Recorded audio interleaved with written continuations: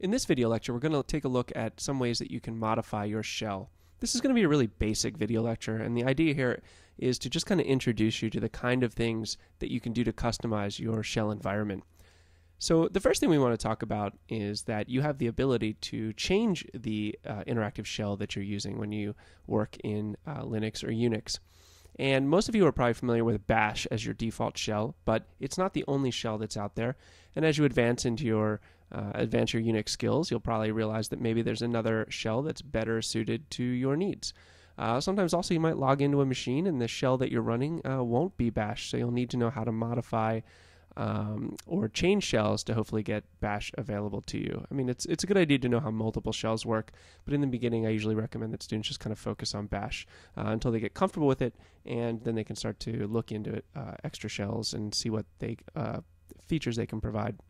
So on a Unix system, you'll find, or you should find, remember Unix is highly customizable, so these are locations are always subject to change, but for the most part you'll find all of the shells available on a system announced in a file called /etc/shells, and you can always take a look at that file to see what shells are available on a system.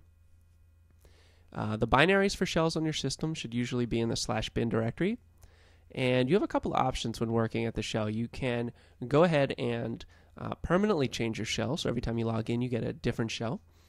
And you can perform that with the chsh command and then give it the path to the shell you would like to change to permanently. And one of the things you'll notice is that you can always see your default shell by looking at your entry in the /etc/password file. So again, that's world readable, so it should give you information about what your login shell is, and we'll take a look at that when we jump over to the command line. You also have the ability to temporarily modify your shell just by simply giving the path to the shell or executing a new shell command. So if you're in Bash and you want to execute KSH, you just give the KSH command, and what it'll do is temporarily jump you into a KSH session, and then when you're done you can just type exit and you'll go back to your regular Bash interactive shell. So it's kind of a nice way to quickly jump into different shells that you can execute either a script or maybe do something that you know is a little bit easier in that specific shell. Let's look at some of these concepts on the command line. One of the things you might want to know when you're working at the command line is what shell you're running. One way to do that is to look at the shell environment variable, issuing the echo command, $, and then all capital shell, and it will tell you what shell you're currently running. A couple of other things that I mentioned that you could do is you could say want to know what your current default login shell was, and that is actually in the etc password file. So if I grep user JSON in the etc password file, you'll see my line from the etc password file, and you'll notice that the last item on this line from that file is /bin/bash, and that is my current login shell. So we talked about this idea that you could change your login shell, and you could also temporarily change your shell. So let's take a look at what shells are currently available in this system.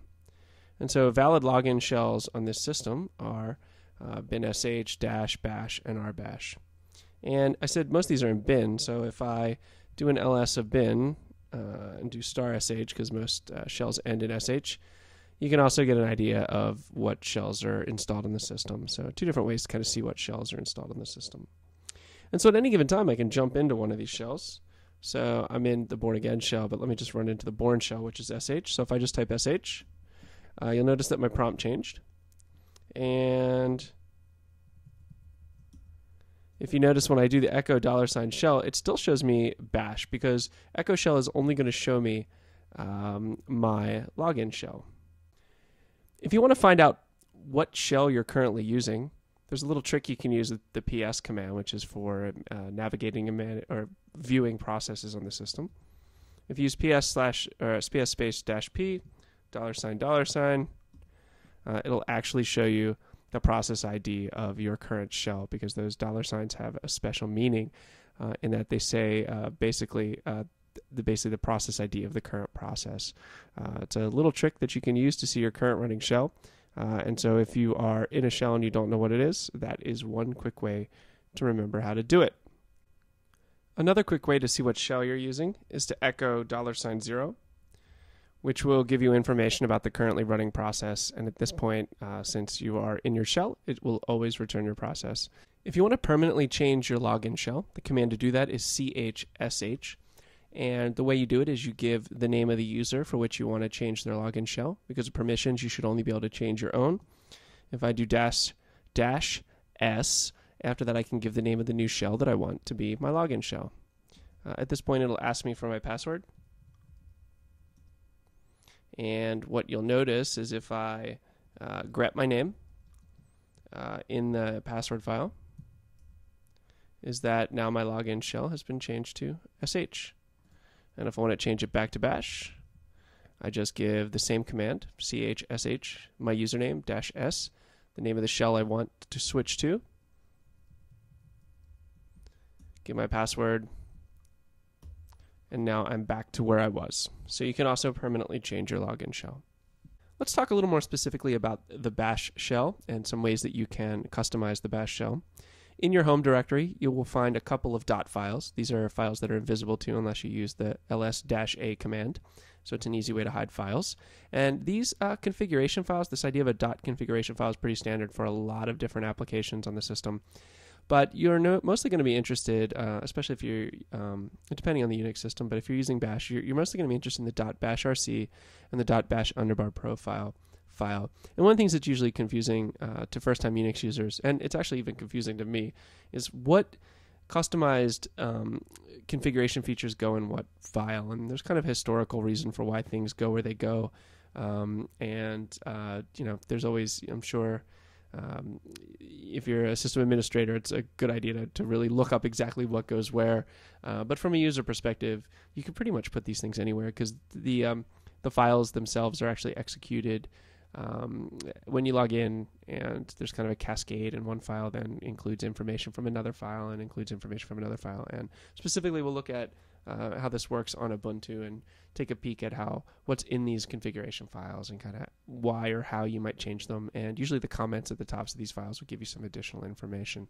One of the things that can be really helpful when you're learning to use Unix and Linux is to get yourself out of bad habits. And so let's say you come from the Windows world and you keep finding yourself typing DOS commands instead of the Unix command equivalent. One of the nice things that you can set up in your .bashrc file is this concept of shell aliases. And what you can basically do is you can take common commands and you can give them new names. You can also create shortcuts for really long commands. So instead of constantly typing ls space -lah, you could have like LA be the command that executes that. So you can actually, if you find yourself typing really long commands over and over and over again, you can create an alias that allows you to type less and execute that exact same command. And in this slide, I've actually aliased ls to dir, so it works a little more like DOS. I don't know why you'd want to do that, but it sometimes can be helpful.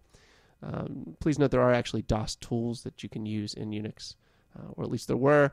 So, you really should learn the Unix way of doing things, and aliases like this are just kind of a nice short-term crutch while learning to transition to a full Unix way of thinking. The one thing that most users really want to change when they log into a system, and especially an Ubuntu system, because they tend to have really long prompts, is the prompt itself.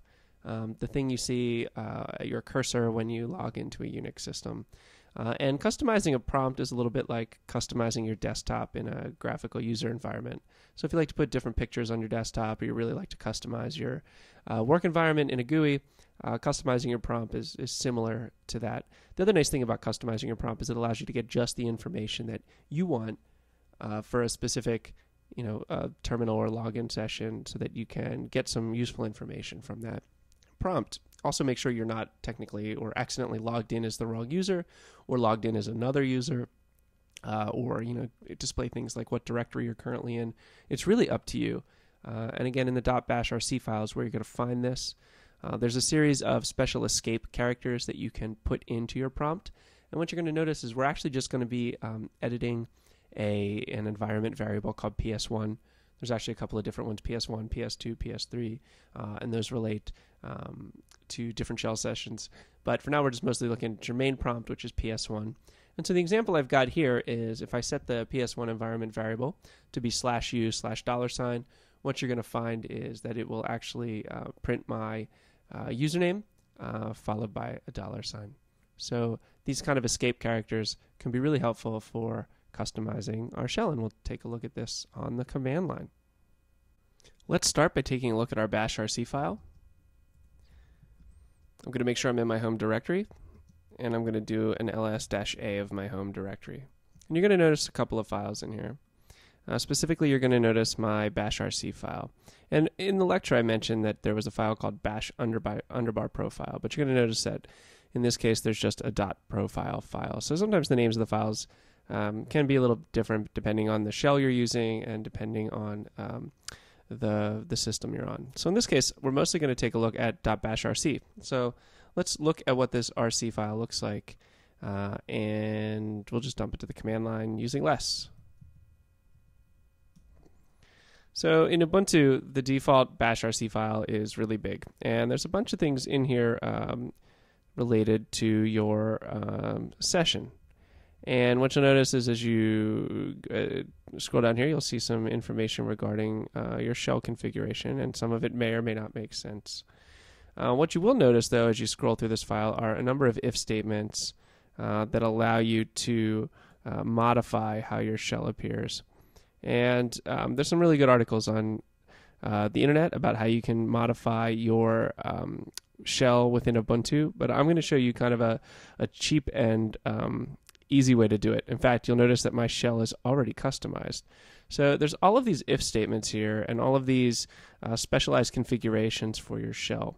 But if you take a look, you'll notice that after all of those things occur, I actually go ahead and then just override them with a simple configuration, similar to what was in the PowerPoint presentation. You'll notice that I actually use double slashes for both of these, and that is a requirement just so that these actually get interpreted correctly. And what you'll notice is this is why when we go back out and look at my shell contains my username and then contains a $sign. So this is how you would set up your shell. You would just basically assign to the PS1 environment variable using the equal sign, in this case the assignment operator, and then put the configuration parameters for your shell between double quotes. And again, a quick Google search of bash prompt configuration will give you a whole list of these, and I am sure they are also in the bash man page. So let's take a look at my prompt, and you'll notice that my prompt is $sign. And so let's clear this, and so it's my username and a $sign based upon what I have set up for that PS1 variable. If I jump over to the root user, you'll notice that I keep that configuration of username $sign, but notice in this case it changes because my username is now root, and it actually changes from a $sign to a £sign to indicate that this is a root shell. And again, that //$ in my config is really what makes this work this way. So I'm going to exit out of that root session. And if we want to take a look at this, if we look at the bash RC file, and then let's look for a line that starts with PS1. And so again, the reason why this works is because I have //$. So this kind of is a special character in the sense that says, okay, if I am any user if I am any regular user, show a $sign. If I am the root user, show the £sign. So this is a really simple shell. I tend to like to keep things simple, but again, there are tons and tons of configuration parameters that allow you to customize this any way you want. And you probably should look at the proper way to modify your Ubuntu bash RC file so that you are not necessarily doing what I'm doing, because those if statements that are above this in the .bash RC file are probably important. Let's go back to the .bash RC file, and we'll go to the end of that bash RC file, and we'll look at aliases. And so again, if you go scroll through all of these components until finally you get to the end, you'll notice that there's actually a section of the bash RC file that is dedicated to aliases. And so if you want to, you could add some aliases here to this file. And you'll notice that if I do LL or LA or L, these are specially aliased LS aliases, because you'll probably do like ALF a lot. So what this means is anytime I do ll, that's not an actual command. What it'll actually run is ls space dash ALF. So let's take a look at how that works. And one more item to note is that there's also, if it exists, there's a .bash aliases file. So instead of having to put all your aliases in the .bash RC, it's also possible within Ubuntu to put your aliases in a file called .bash aliases, so you can keep them in a separate file. So if I do ll, there we go. It gives me that specific type of listening. If I just do L, that works. And then I guess the other one was LH.